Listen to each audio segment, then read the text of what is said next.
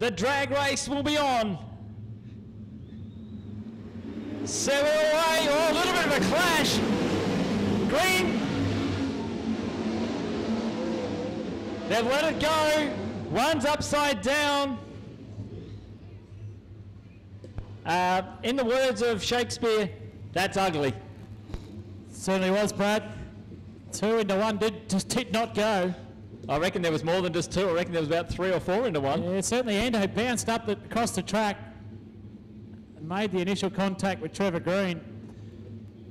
And from there, first of all, Ando was extremely lucky not to invert the 37 car. I'm not sure if it has sustained any damage, especially with regards to shockers and that sort of thing, the way it bounced through up there in turns 1 and 2. But Trevor Green, just dead stiff right there. Yep, he'll be absolutely gutted. I wondered who the car that went upside down was, and of course, as you made mention,